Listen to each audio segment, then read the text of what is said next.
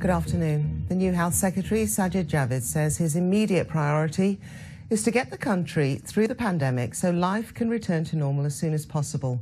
Speaking for the first time since taking on the role, he said he recognised the huge responsibility facing him.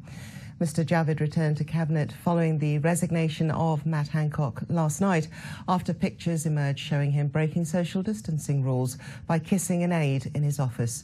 We are still in a pandemic, and I want to see that come to an end as soon as possible, and that will be my most immediate priority, to see that we can return to normal as soon and as quickly as possible. I just want to start by saying I think Matt Hancock worked incredibly hard.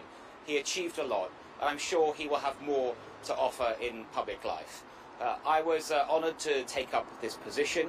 I also know that it comes with huge responsibility, and I will do everything I can to make sure that I deliver for the people of this great country.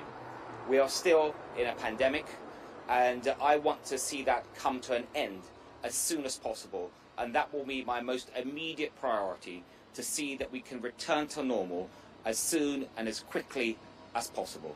Now, I've got a lot of work to do. I'm sure you appreciate that, and if you can excuse me, I'd like to get on with it. Thank you very much. Thank you very much indeed for coming.